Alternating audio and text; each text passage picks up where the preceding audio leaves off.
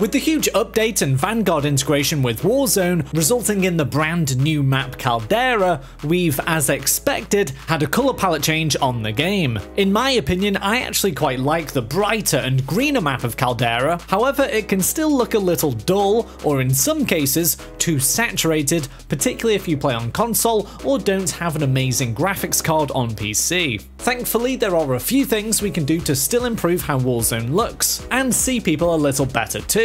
In the past on Warzone, the visuals have always been a little dark and dull, and the challenge has been to brighten up the map and make features pop. On Caldera, things aren't quite as bad, and in some instances, we want to actually tone down some of the more extreme ends of brightness and saturation, so we can decipher different colours and textures easier, and ultimately see that little bit clearer. Now, sadly on consoles, we don't have extensive settings to play with, although of course you can tweak further on your monitors. Some monitors have built-in modes for gaming, and specifically, first-person shooter games. Have a little play around and tweak them after you've modified your Warzone settings to see if you can get any little extra details to pop out. For example, sharpness you can't control through in-game settings, but on your monitor, you usually can. This can help you make out the difference between a background and a foreground, which can in some instances just end up being an enemy. Let's start by taking a look at maximizing your frame rate in Warzone first. For next generation consoles such as Xbox Series X and PS5, they can run Warzone at 120 frames per second. So on PS5, make sure you have enabled 120Hz output as auto, and on the main system settings menu, select save data and game/app settings and change your game presets to performance mode. By turning these settings on, your PS5 will automatically play games at 120 frames per second if the game is supported for that. On Xbox Series X and S, it's a similar process. Go into General TV and Display options, and make sure you've got your refresh rate on 120Hz. One thing to note is that some players have reported that games still occasionally run at 60 frames per second if HDR is turned on, so you may need to disable it to ensure top performance. Also, if you don't have a HDMI 2.1 on your monitor, you will need to change your resolution to get the 120 frames per second. Make sure your monitor is set to 1080p resolution, as you won't be able to get 120 frames at something like 2160p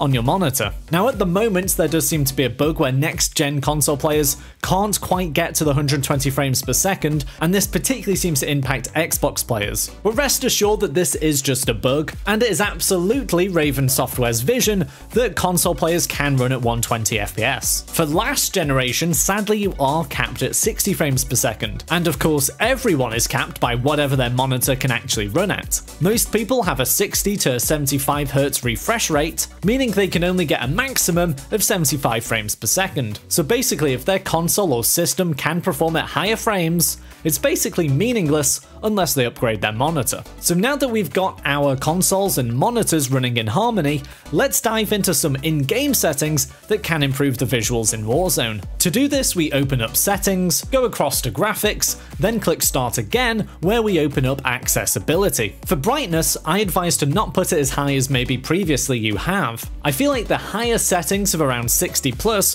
which were kind of the go-to previously on Warzone, make the visuals seem a little saturated now that the colour palette has been overhauled. I actually recommend putting this down to essentially what the game recommends, and maybe lower. So this is where the middle barely visible Modern Warfare logo actually becomes barely visible. So this is at around 47. Now onto colorblind settings, which we can change both on the game and on our consoles. This is where some of the biggest visual changes are made for us. Having it on disabled isn't as bad of an option with this color palette as it was previously, but I still recommend Deuteranopia or Tritonopia. The other option of Protonopia puts too many greens into the palette and the map is already pretty green. I personally run Deuteranopia. I just think it allows some areas of the map to pop out where you can decipher between different common colors just that little bit better. On top of these in-game settings, you can correct your color settings on your console. On the Xbox Series X, you can go to General Settings, then Video Fidelity, then increase color depth bits per pixel. The PS5 has further colorblind settings through Accessibility,